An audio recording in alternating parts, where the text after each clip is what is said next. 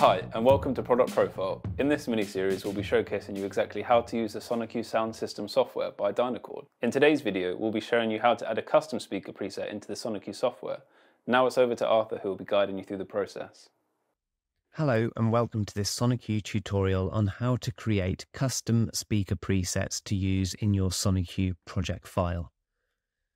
Before we start, we need to make sure that we have two softwares available on our PC and open.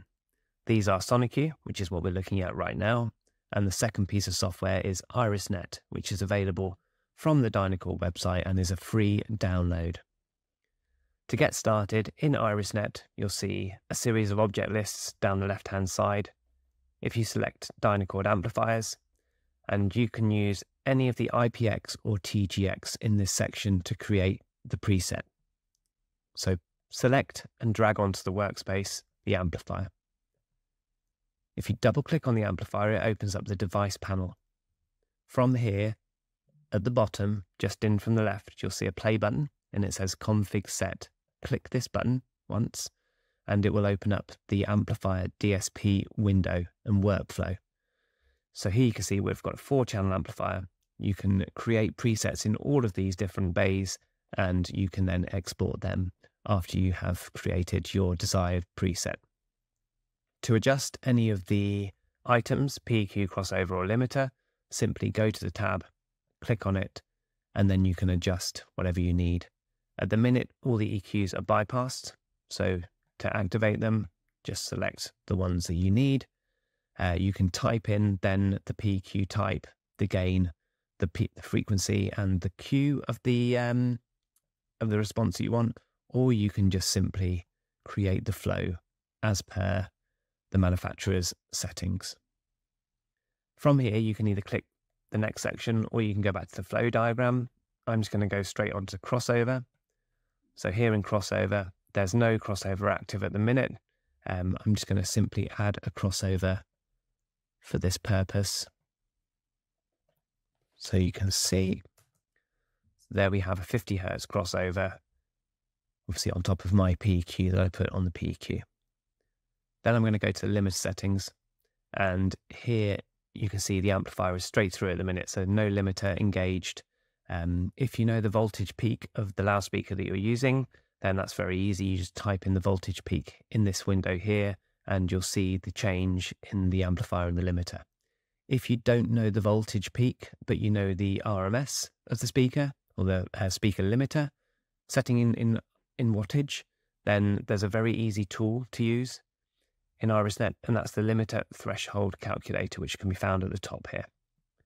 To open the calculator, just click on the link, and then you will see you've got a window for power limit, impedance, amplifier type is not relevant because they're all the same gain structure from our series of amplifiers.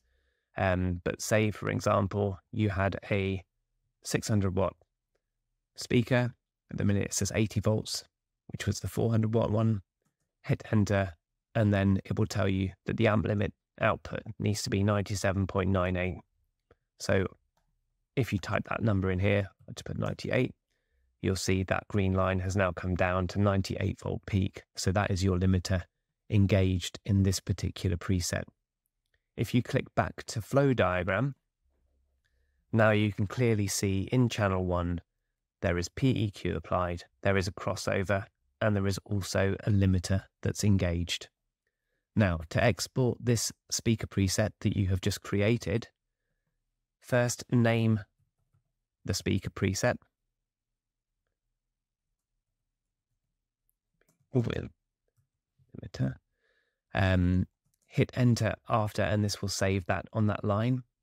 Then go to the export button, and this opens up, in my case, it opens up a folder that I've already created, which is called SONICUE Custom Speaker Presets. And then I can save that down here with the name that I called it. Hit save.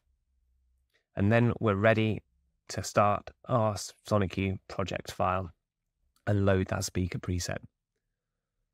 So simply go to the amplifiers, and for this case we'll choose a Dynacord C1300 FDI. which is one of our installation amplifiers. And then we need to go to speaker, generic, and then we choose, in this case, a passive speaker. And of course, you can create files for biamp speakers, quad amp or triamp, and also subwoofers in the IrisNet file. You just need to create whatever you need to make your project work. If then you go to connect and settings, hover over the speaker, click the speaker once. This opens up the upload tool for the speaker preset. Click the button.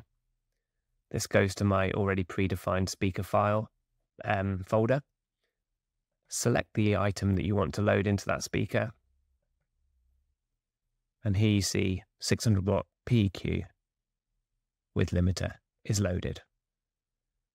Then to connect that speaker to the amplifier, simply click the speaker, click the channel you want that preset to go to, then go to the online button, click writing, and that will send that custom speaker preset to that amplifier channel. Thanks for watching. And that just about covers it. If you liked the video, make sure to leave us a comment and subscribe for more product demos. We'll see you in the next one.